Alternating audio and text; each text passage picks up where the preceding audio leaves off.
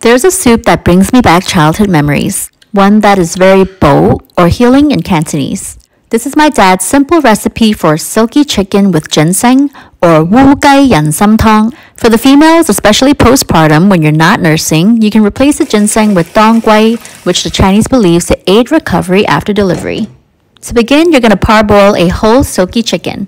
Rinse it under cold water until clean, then set aside. You're also going to need American ginseng or Dong Quai for the females, a bunch of astragalus root or bakkei, about 2 handfuls of red dates or hongzhou, a large knob of ginger, and about 2 tablespoons of goji berries. In an instant pot or regular slow cooker, add your silkie chicken, the ginger, herbs, and 8 cups of water. Slow cook for 8 hours, then top with your goji berries and salt to taste. I make this once in a while because traditional Chinese belief is herbal soups can provide many health benefits. Full recipe can be found on rackoflam.com and full recipe video can be found on my YouTube channel.